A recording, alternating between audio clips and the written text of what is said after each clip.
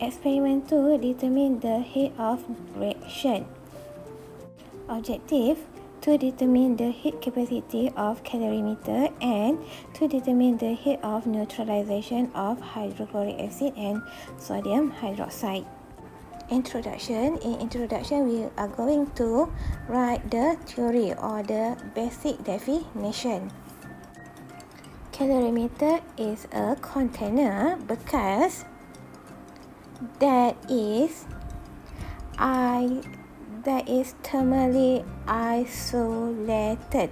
Isolated ni bermaksud dia terasing and it is isolated from the environment. For example, if we have a container, the heat cannot go inside the container and the heat inside the container cannot go outside the container. So what is in the container stay in the container, and what is outside the container cannot go to the container. Heat capacity of a calorimeter. Capacity adalah muatan, so berapa banyak haba yang muat untuk calorimeter serap for the temperature increase by 1 degree Celsius. So the definition is heat capacity is the amount of heat required to increase the temperature by 1 degree Celsius.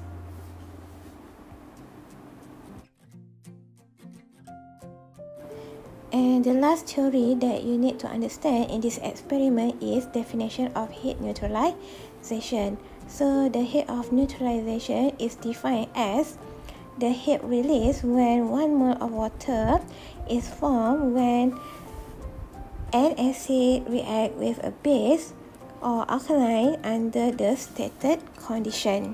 Remember, heat of neutralization is heat released, so the value will be negative.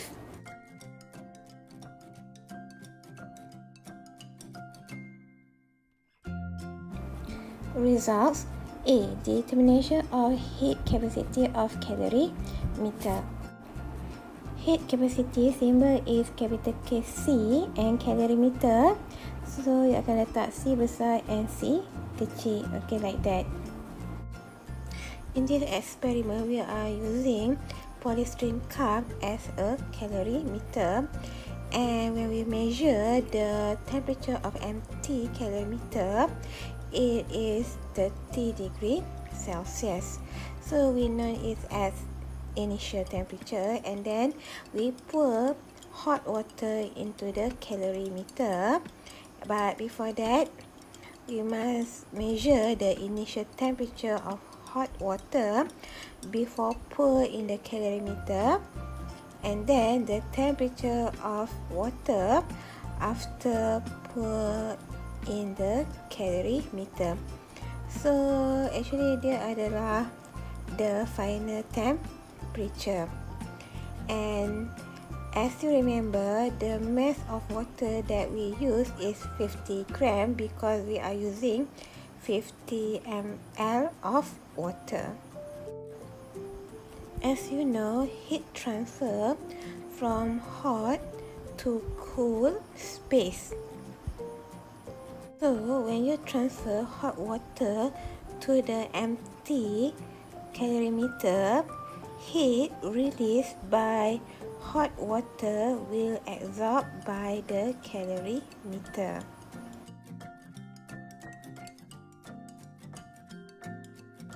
Therefore, to calculate the heat capacity, what you need to do is just substitute the formula of heat.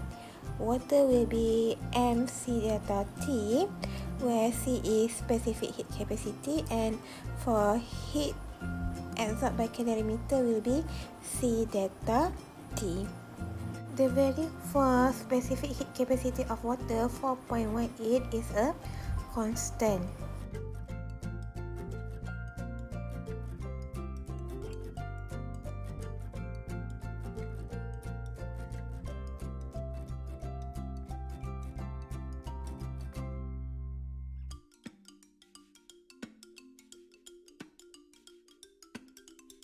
So now you get heat capacity of calorimeter, and first objective determine the heat capacity achieved. Part B, determine the heat of neutralization. First of all, you need to write the balance equation. Because why? Because we need to have 1 mole of water based on the definition of neutralization, which is acid release when 1 mole of water is formed. Okay, so you punya equation mesti number of mole for water will be 1 mole. Okay, and then as you can see here, I just write down the molarity and volume used in the experiment, and 25 ml of hydrochloric acid means that it is 25 gram, because the density we assume 1 gram per cube. Okay, therefore you will get your punya mass of water will be the sum of mass of HCl and mass of NaOH. Okay, because what? Because HCl and sodium hydroxide is mixed in a calorimeter. And before that, the equation actually is hydrochloric acid plus sodium hydroxide. So saya ada tulis salah sikit dekat equation tersebut, so please check ya. Next, after you calculate mass of water, you need to calculate number of mole for water. Okay, so to calculate number of mole, you need to do the stoichiometry.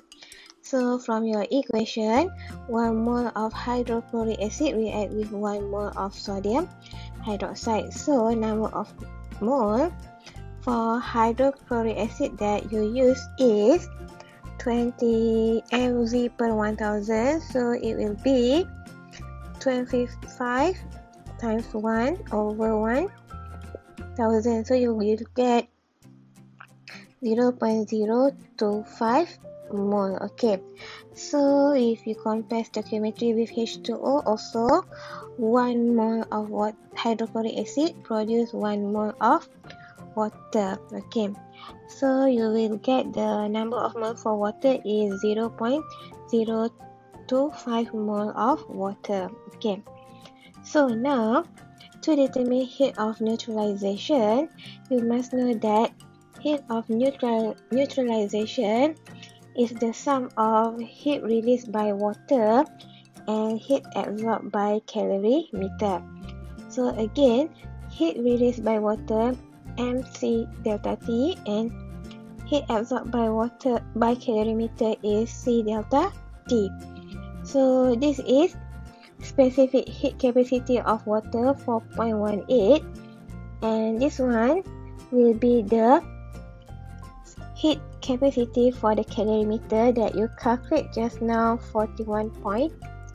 Okay, so for the final answer, you will get negative 1375.4. So where do you get the negative sign?